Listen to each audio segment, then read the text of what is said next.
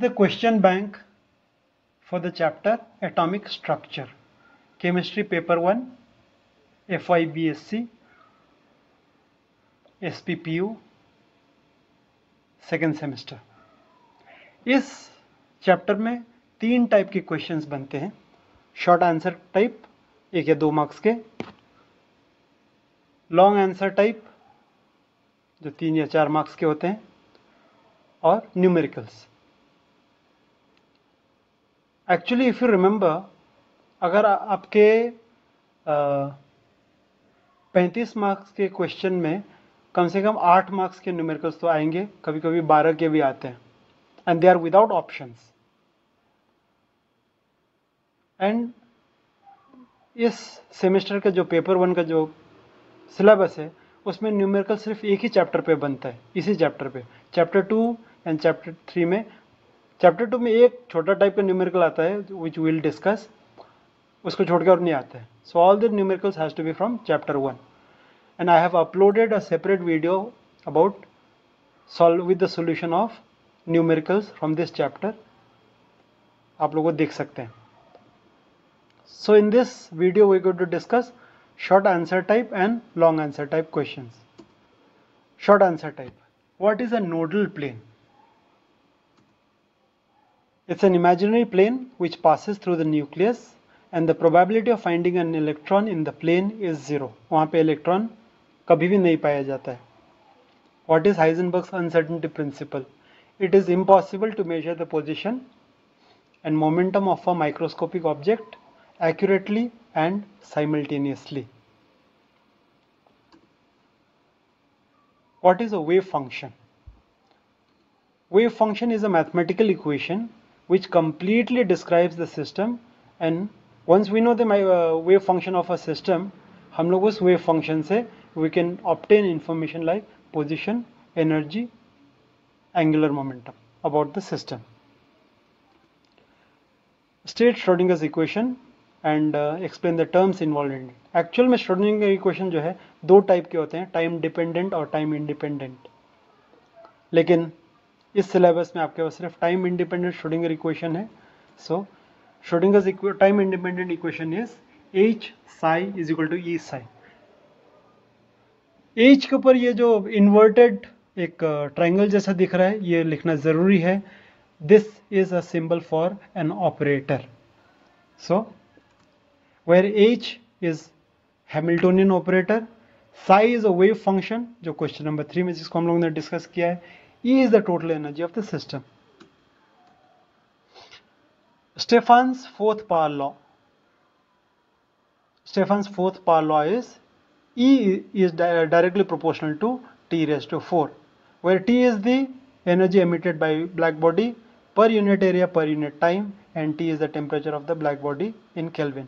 तो Stephen's fourth power law आपको ये कहता है कि अगर आपने temperature of the black body increase किया, एक ब्लैक बॉडी है उसका अगर आपने टेम्परेचर बढ़ा दिया, तो the amount of energy emitted by that black body also will increase, and the increase will be in the order of 4th power.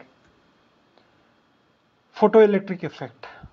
Photoelectric effect is the process of ejection of electrons when light of suitable wavelength falls on a metal surface. Atomic orbital. Atomic orbital is the region in space where the probability of finding an electron is maximum. De Broglie hypothesis. Every matter also has a wave character, and the wavelength of that matter wave is given by lambda is equal to h by p, where h is Planck's constant and p is the linear momentum of the matter. Threshold frequency. This is a concept related to photoelectric effect. It is the minimum frequency of the incident light required to start photoelectric emission. Threshold energy. It is the minimum energy of the light which falls upon a metal surface to initiate photoelectric effect. अब ये long answer type questions है। Differentiate between classical mechanics and quantum mechanics. Classical mechanics macroscopic objects यानी बड़े बड़े चीज़ों के लिए applicable है. Quantum mechanics is applicable for microscopic object यानी छोटी चीज़ें like electrons and protons atoms उनके भी इसमें. Classical mechanics is deterministic in nature. Deterministic का मतलब है कि you know the result once you perform a thing, means आपने ये किया तो वो होता है, you can predict the result. Quantum mechanics में इट इज प्रोबेबिलिस्टिक. वहां पे हम लोग बोलते हैं कि आपने ये किया तो ये होने के चांसेस हैं. आप ये नहीं बोल सकते ये किया तो ये होगा. This is the difference between deterministic and probabilistic. In classical mechanics, energy is continuous and it can have any value. Quantum mechanics, energy is discrete and it cannot have all values. It comes in small packets. Classical mechanics considers particles and waves separately as different entities. Quantum mechanics में उनके dual nature के बारे में बात होती है. Classical mechanics is based on Newton's laws of motion, those three laws, first law, second law and third law. Quantum mechanics is based on Schrodinger's equation, Heisenberg's uncertainty principle, and de Broglie's hypothesis. Discuss the limitations of classical mechanics. Actually, there are 4 limitations. आपके किताब में 3 दिए हैं, so I'll talk about 3 of them. चौथा का just मैं नाम लेके I'll finish. The first one is black body radiation curve. So black body radiation curve, around 1900 and 1890 people did performed experiments and black body से जो radiation आता है उसके वो लोग ने ग्राफ निकाले जिसको बोलते हैं ब्लैक बॉडी रेडिएशन कर्व. तो classical mechanics could not explain the black body radiation curves at all temperatures and wavelengths. किसी टेम्परेचर में वो एक्सप्लेन कर पाता था, कुछ वेवलेंथ्स पे एक्सप्लेन कर पाते थे, but not at all temperatures and all wavelengths. Photoelectric effect. We have already seen what photoelectric effect is. Photoelectric effect classical mechanics के हिसाब से किसी भी लाइट से any light can which should be sufficient to start photoelectric effect. कोई भी light. But experimentally people knew that lights of certain energy could only start photoelectric effect, and this explanation could not be given by classical mechanics. So 1905 Albert Einstein gave this theory of photoelectric effect where he used quantum mechanics to explain photoelectric effect. Third is atomic spectrum of hydrogen. जब आप when you see the emission spectrum of hydrogen, आपको lines कुछ frequencies में दिखाई देते थे, सारे frequencies में नहीं दिखाई देते थे. And classical mechanics could not explain why this happens, and the solution to this was given by Niels Bohr in 1913 when he spoke about his atomic model. Over there he explained why certain frequencies पे light emit होते हैं, बाकियों पे emit नहीं होते हैं, and again he used quantum mechanics for that explanation. The fourth limitation, which is not given in your book, is the specific heat of solids, and the solution was given by 2 people, Albert Einstein and Peter Debye. Write a short note on black body radiation. Black body is a body which absorbs all the light falling upon it at all frequencies, and it doesn't reflect any of it. And the light emitted by black body is called black body radiation. The spectrum is found to be independent of the nature of the composition of the black body, and it depends only on the temperature of the black body. And it was also found that as the temperature increases, lambda max of the black body radiation shifts towards higher energy. Lambda max is that wavelength where maximum amount of light emitted by the black body occurs. What are the limitations of Bohr's atomic model? Bohr's atomic model used both the concepts of classical mechanics and quantum mechanics wherever it suited him.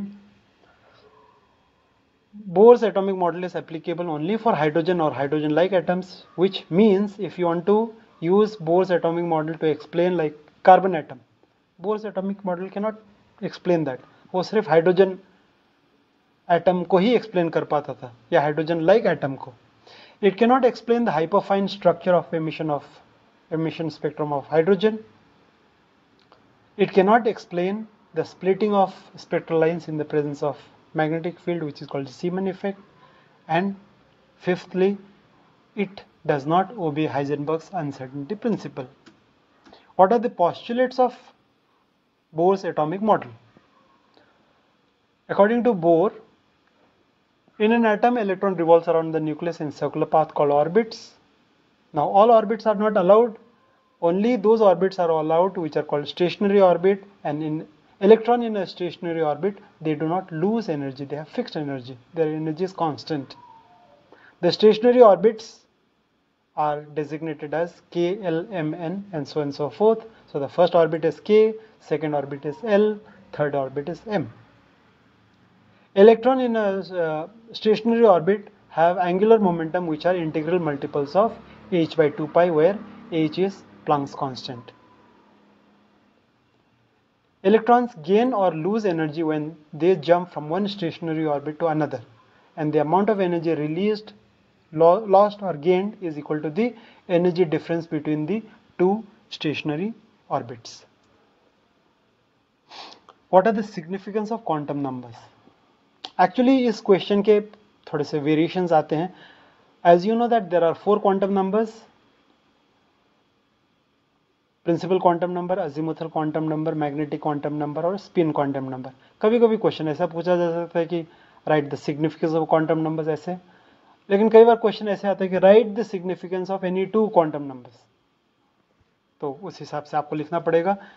So principal quantum number चीज आपको 2 चीजें बताती है. First, the distance of the electron from the nucleus, यानी principal quantum number जैसे बड़े होते जाएंगे आपके इलेक्ट्रॉन न्यूक्लियस से उतना दूर होता जाएगा. दूसरा, principal quantum number describes the energy of the electron. 2 चीजें. तो प्रिंसिपल क्वांटम नंबर, एनर्जी और डिस्टेंस.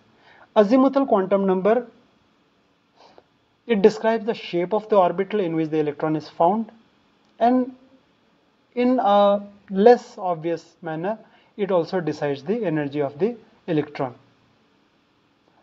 because हम लोग कहीं पे तो देखेंगे कि energy of the electron is given by n plus l. n is principal quantum number, l is azimuthal quantum number. तो energy दोनों पे, n पे भी l पे भी depend करते हैं. Magnetic quantum number decides the total number of orbitals in a subshell. Like for example in p subshell there are 3 orbitals, d में 5 है, वगैरह वगैरह.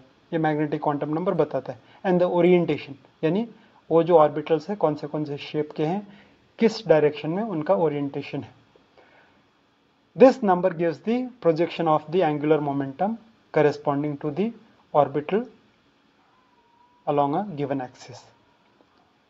स्पिन क्वांटम नंबर आपको ये बताता है कि जो आपके इलेक्ट्रॉन है न्यूक्लियस के अराउंड जब रिवॉल्व करता है, स्पिन करता है, तो क्लॉकवाइज या एंटी क्लॉकवाइज कौन से डायरेक्शन में करता है. तो 2 ही पॉसिबिलिटीज है, एक है प्लस हाफ, एक है minus half, corresponding to clockwise और anti clockwise direction of spinning. इसको हम लोग अप स्पिन और डाउन स्पिन भी बोलते हैं.